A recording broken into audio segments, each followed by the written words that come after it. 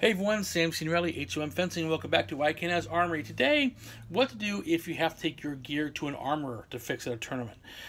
If there's an armorer present, someone like me or Dave Neville or Brian Rosen or somebody that work in a tournament, and you have an issue with your gear, more often than not, we get people coming and saying, it's broken. Or parent says, my kid says it doesn't work, which tells us absolutely nothing. And there's so many things that can go wrong in a weapon system, we need to know specifics.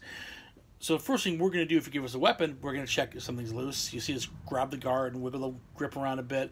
We'll see if the barrel's loose, if the sockets are loose, if the wire is disconnected from the socket, that kind of thing there. If you take a bead action and you get a white light, something's loose. If you extend your arm and you get a white light, it means there's probably a broken wire in the base of the cable housing, and as you stretch the arm, the wire separates and opens the circuit. The more detail you give your armorer, the better. We need information to better identify where to look and make the repair faster. Sometimes it's obvious. Look at it, there's a disconnected wire from the socket, generally that's it.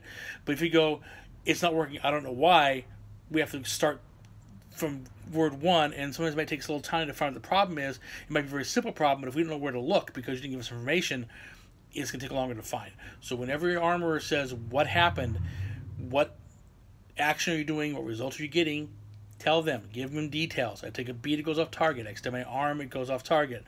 I land a hit and nothing happens. Things of that nature. That gives us an idea where to go. Did you swap sides and see if the problem followed you?